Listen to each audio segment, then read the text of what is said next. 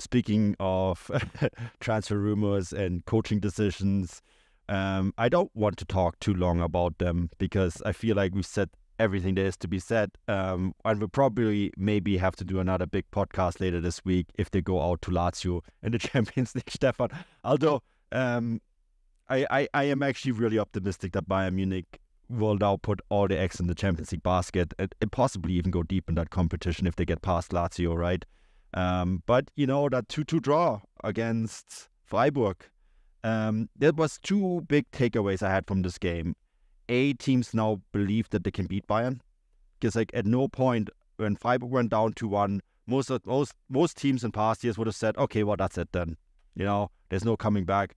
Freiburg was like, no, not only are we going to go for a draw here, we're going to try to actually get all 3 points. And they played really, really good football. I mean, this is Christian Streich's side. They do play good football, period. But I think the teams now have a belief that Bayern Munich are there for the taking. And I think that is a huge change. And it also underlines what we've said over the last few weeks, how much work Max Eberl and Christoph Freund have in the coming months trying to fix this. And I actually think there's a really good, which is, brings us back to Alonso maybe wanting to stay, because I think it leaves it wide open next year as well, was someone coming in and maybe beat this Bayern Munich side again. Obviously, we have a lot of coaching discussions. If it isn't Alonso, and if Tuchel doesn't get past Lazio, we might have that discussion next week. It is so crazy to think for me, Stefan, that the man that is now being talked about is the guy that gave the club the biggest heartbreak in the history. Yeah, I suppose so. And obviously you're talking about Ole Gunnar Solskjaer, which I think that kind of layoff for me there was a bit misleading, because I thought you were going to talk about Sebastian Hoeneß, and I was like, when did he break Bayern Munich's heart? But yeah, so just to kind of add context, the German press are saying that if Tuchel is sacked before the end of the season, Solskjaer might be brought in as the caretaker head coach, which makes absolutely no sense to me. I personally think Solskjaer's just got a very busy agent who's happy to take phone calls from journalists, to be honest with you, because every time a job comes up in England, the exact same story pops up. But yeah, this was always going to be a problem with keeping Tuchel on. They've kind of pulled all their sporty levers, haven't they? They've got nothing left they can do. They can't exactly say, well, we might sack Tuchel because the results aren't good enough. Well, he'll say, well, I know I've been handed my P45. I'm already clearing out my office. I'm already looking for a flat in London or whatever. I'm leaving Munich in a few months' time for sure. But yeah, I don't know. I mean, the fascinating thing is that at this point, surely you'd think they would just give it to like one of the youth head coaches or someone in charge of the reserve team or whatever else. I'm trying to remember if Miroslav Klose is still running the under-19s, under-21s. No, he's gone. The one that has been talked about is Martin Demichelis. Right. Well, yeah. Well, there we go then. Something like that would make far more sense to me, where there's no expectation that he's going to take the job and he can go back into his role at the club, rather than someone like Solskjaer, because that just doesn't make a huge amount of sense to me, to be perfectly honest with you. But the reason we're talking about this is because, of course, Bayern Munich dropped more points, and as you said, Freiburg were outstanding in this game. 2 excellent goals from Freiburg, and actually 2 excellent goals from Bayern. It was 4 outstanding goals, so I would definitely recommend anyone who didn't watch this game to go check out the goals. And do you know what? I think it really sums up Bayern quite well, actually, in the sense that going forward, they have their moments. Musiala still capable of incredible amount of magic, really kind of weaving through defenders to score that goal. Matthias Tell with an outstanding placed shot. I'm sure a lot of fans, I know a lot of our subscribers have been kind of crying out for him to get more starts, and he also did a good job of picking up his goal. But yeah, as you said, this just kind of shows that teams are not afraid of Bayern, and I think it's probably quite telling. Even the Gunter goal in particular, the first goal for Freiburg, the fact that Manuel Neuer pulls off an amazing save in the lead up to that, and then maybe the third or fourth phase of that attack, the ball goes in the back of the net. If you're Manuel Neuer, if you're a defensive coach, you're pulling your hair at that point, because you think, why Why is it that I make an amazing save like that, and then like 40 seconds later the ball still isn't out of our box? And I think that sums up a lot of the issues that Bayern have had this season. But yeah, they're in a rut. They're kind of playing for second place at this point. I'm sure, as we'll say in a moment, we'll talk about in a moment, even that might be in jeopardy. But it definitely feels like Tuchel is now just kind of doing whatever he wants, because that lineup, I think it was actually quite similar to the one we saw in the previous game. Dyer starting in centre back, Kimmich at right back. Intriguingly, kind of sticking by Thomas Muller, which I found quite surprising. Upamecano dropped. It feels to me like I think you actually mentioned this in one of the subscriber chats, maybe last weekend's one, where you said it looks like Tuchel's almost just using these Bundesliga games as practice runs for the Champions League itself, which is quite interesting because that is a competition that they're actually still in. But yeah, it's a very bizarre moment to be a Bayern Munich fan right now, that's for sure. Yeah, I mean, Matisse Tell, there's a bunch of our Substack subscribers that were screaming of joy when he was finally in the starting lineup and then vindicating them that with that beautiful goal, right? I thought he was excellent, and I think this is the time now to play him because he is the future for this club. The Bundesliga is, increasingly becoming irrelevant for them, so you might as well play him. Same with Pavlovic, he's sticking to him too. Sort of a counter argument to all those people saying Tuchel can't integrate young players, because there's two right there. So Pavlovic in particular, the fact that he's playing him on such an important position every match day, and yes, he's not perfect. No one is saying that he can't be. He's 19. I think that's a lot of credit to him. I actually thought this game was really good. Bayern Munich essentially dropped points because, as you said, defensively there was issues there again, right? That ball ricocheting around the box, and poor Manuel Neuer, who actually I thought had two excellent games now, because I think he was really good against Leipzig as well. Really good reflex saves, really making really good stops. What is he supposed to do there? What is he supposed to do there? He just must be so frustrating.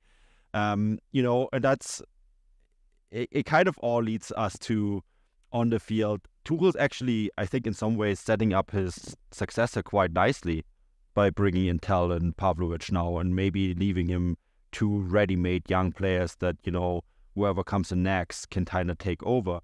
I guess the big question then is whoever comes next. There was actually a really interesting point that was put into the Substack chat. We have the match days chat, right?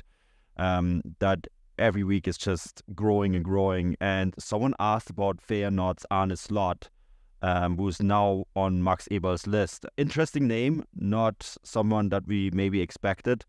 I was asked by someone at the Whitecaps game that I covered yesterday for Transfermarkt here in Vancouver about Sebastian Hoeneß. Turns out one of the journalists is a big Stuttgart fan and really worried that Bayern are going to poach their former youth coach, right, and bring him back to Munich. I think those two, because I think internally Bayern are probably quite aware of how difficult Alonso is going to be. They're going to try, don't get me wrong, because they're Bayern Munich. They're always going to try to poach someone like Alonso from their position. And you have to recall, they tried something similar with Klopp, right, when he was at Dortmund. So this is not unheard of. The rumors that you're seeing with Alonso and Bayern, this is not new. This happened 10 years ago already. But I think internally they know that this is going to be really tricky. Arne Slot is an interesting name. I have to do my research on him, to be honest. I know Feyenoord have done some really interesting things in the Netherlands. I know Dutch coaches have a history at Bayern, right? We all remember Louis van Gaal, and how well modern Bayern Munich would not exist without Louis van Gaal. I think this is a point that we always need to make very strongly. He had his issues, but Dutch managers have worked there in the past. But Sebastian Hoeneß is the one that intrigues me, because his Stuttgart side could catch Bayern and finish second in the Bundesliga, Stefan. Yeah, they absolutely could. As things stand, after this weekend's football, they're 4 points behind. I actually thought they were quite lucky to beat Wolfsburg, to be perfectly honest with you. My heart actually goes out to Pro Wolfsburg, who in the last kind of month have probably deserved a point against Stuttgart. Probably, sorry, I'm obviously deserved the point against Wolves, Stuttgart. Were held to a draw against Frankfurt. Probably should have beaten Dortmund where they got a point. And then they played, Union Berlin and Hoffenheim before that. So they've had a really tough run of it actually recently. Yeah, well, exactly. And they are kind of edging closer to that relegation zone. And actually, I would maybe argue that if you actually look, I don't have the stats in front of me, so forgive me if I'm wrong, but I reckon if you were to look back over Stuttgart's last 5 games, I suspect that their XG for might be less than their XG against. And what I mean by that is they haven't been creating as many chances as their opponents, but they've been more clinical. And like a lot of teams at this point of the season, like we've seen Leverkusen really grind out results, Stuttgart are doing the exact same thing as well.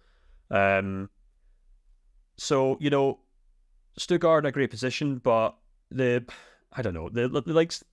stories linking Sebastian Hoeneß to the Bayern job are interesting, of course. He's done a fantastic job. He's right up there with Xabi Alonso for, manager of the year. Obviously, I don't think he's going to get it if Alonso wins the title. I don't think he'll begrudge anyone that, voting for Alonso in that regard. But I think you have to maybe consider the optics here for how that would play out for Bayern. And actually, I would probably include Arne Slot in that too, who doing a great job at Feyenoord. He was actually linked with the Tottenham job before they decided to go for Ange Postecoglou. It was really heavily linked. I might even go as far as to say Feyenoord kind of stopped him from moving there, but maybe I'm making that up. I can't remember. I'm going purely on, and this was like last May, so it's been a while since then. But yeah, you wrote an article on him, didn't you, for Transfermarkt on Arne Slot? Yeah. I did a profile on him when he was linked with the Tottenham job. I spoke to our colleague Kevin Lukes in Holland. So I would definitely suggest Bayern fans go look that up on Transfermarkt and see what you think of it. But I don't know.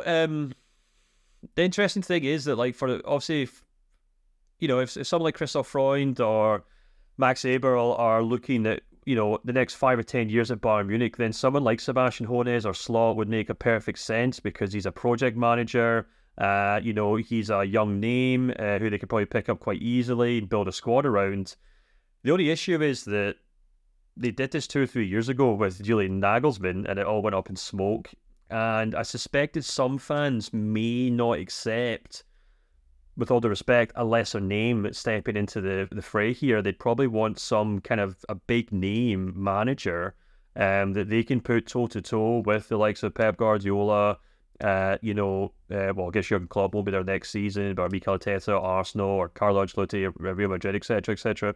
The question is what kind of coaches are available, and that is a tricky one. But it'll be interesting. I mean, I'd love to hear from some Bayern fans who they would want, because Xabi Alonso is the obvious one that everybody wants. But as we talked about, neither of us probably really suspect that he'll leave Leverkusen this summer.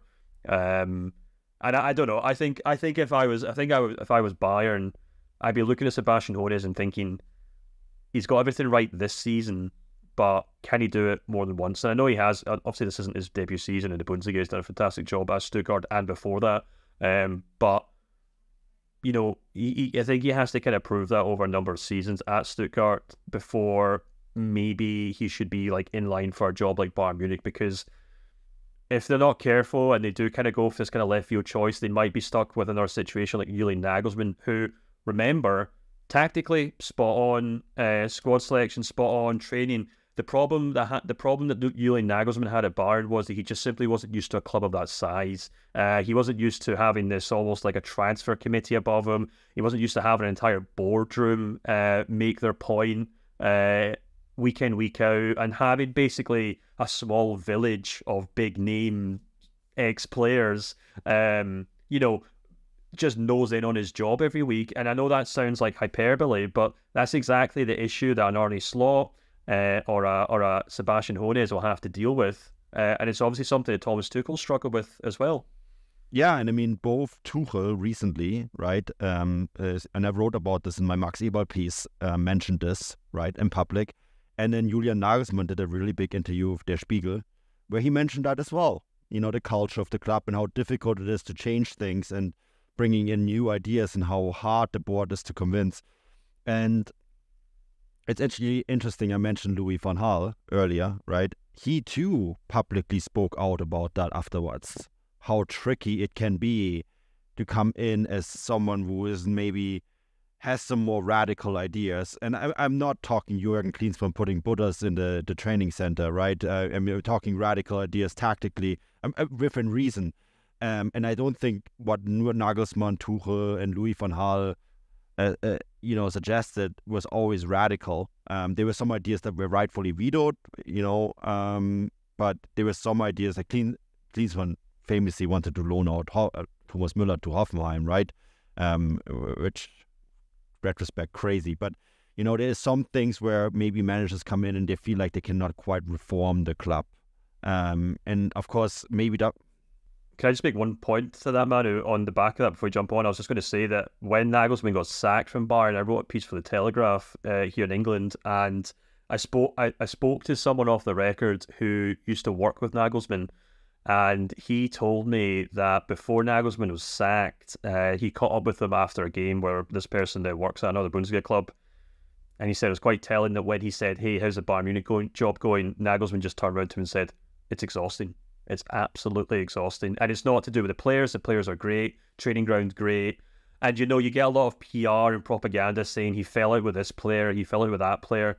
In reality, he just struggled to fit into a much bigger structure. And I think, as you said, a Hoeneß or Arne Slot might do the same. Yeah, it's extremely complicated. It's interesting because independent sources told me the same thing that... I don't think it was the same source, Stefan. We talked to different people, but they told me exactly the same thing. It was a well-known secret. It was the worst kept secret in German football, really. Yeah, and I mean, Julian Nagelsmann, all these people. I mean, the circle of people in football is usually quite small. You're only always separated by. There's only always 1 degree of separation, really, between anyone. It is a really small world, so. You get a really good pick. If you really wanted to, you can get a really good picture really quickly. And I think, the factor that so many people have spoken publicly about it. I also want to flip this around and talk about Stuttgart, because Stuttgart are now probably going to make the Champions League. I think they will, right? They're going to have a top 4, and as we point out many times, top 5 is probably going to be enough finish. They now brought in the new investor in Porsche. Right, and what an investment that's for them, right? They're buying this stake in this football club, and that are clearly Stuttgart are on the up, and I mean up, and up, because the stadium renovation looks really good as well. They're going to play Champions League football next year, which means there's going to be a huge influx of money. There's a lot of things going right there, right? And so if you're Sebastian Hoeneß and you look at this and like, I'm going to have a lot more money to spend next year. Porsche are coming in. There's going to be a brand new stadium because of the Euros, right? I'm going to be in the Champions League. I can prove myself there. And then if Bayern might still be there in 2-3 years, the way things are going, or I could go to a other club. I could maybe become the successor for Xabi Alonso at Leverkusen, or maybe Leipzig need a new boss, or who knows what's going on with Dortmund, right? Like, I don't think there is an urgency from him either. Yeah, I think that's important to note that, as we talked about with Xabi Alonso, where we often say he knows that Real Madrid will always be there for him. Hoeneß is much the same with Bayern. He is. I know the name itself has some recognition, even though it's maybe not as obvious as people think, because they maybe think he's Uli Hoeneß's son or something like that. It's not quite the same, but. In a sense, Bayern will always be there for him if he continues to do a good job as a head coach. He could, as you said, he could spend another couple of seasons at Stuttgart. He could even go off and, coach in the Premier League and do a decent job there. And as we've seen with Jürgen Klopp, the entire time he's been at Liverpool, that Germany job or that Bayern job have always been kind of waiting in the wing if he ever wanted it. And we never know. Maybe Klopp could be the Bayern Munich head coach next season. Ooh, but God. But the only thing I want to add, the last thing I want to add about Stuttgart here is just that I think it's maybe also worth just kind of tapering their expectations, only because, as I said, their XG numbers of the last 5 games, I suspect, maybe suggest that they're not running out of steam or running on empty or anything like that, but they are beginning to really grind out results against teams who I think at the first half of the season we really expect them to really blow away. And then if you look at who they've got coming up, they've got Union Berlin. They've then got Hoffenheim, who again won this weekend. Heidenheim, who who love taking big scalps. Then it's Dortmund, Frankfurt, Bremen, Leverkusen, and then Bayern Munich with 2 games to go.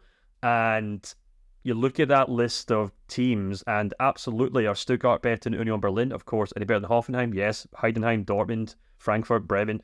All these teams, absolutely. So there's no reason to say they can't continue doing well. But if they are going to start dropping points, and if they're going to continue kind of scraping by is a really bad word to use there, because it suggests they don't deserve it. But unless they can maybe get another kind of boost of energy or performances, I suspect they might start dropping points there. But the only other thing to add is that we've seen Dortmund and Leipzig drop points all season long, so it's not really as if either of them are going to put a huge amount of pressure on them. And the team ahead of them might still drop a few points here and there as well, Bayern Munich, right? And I actually suspect that when Stuttgart play Bayern and Leverkusen, that might actually be a really opportune time to play one of them, because they won't care anymore.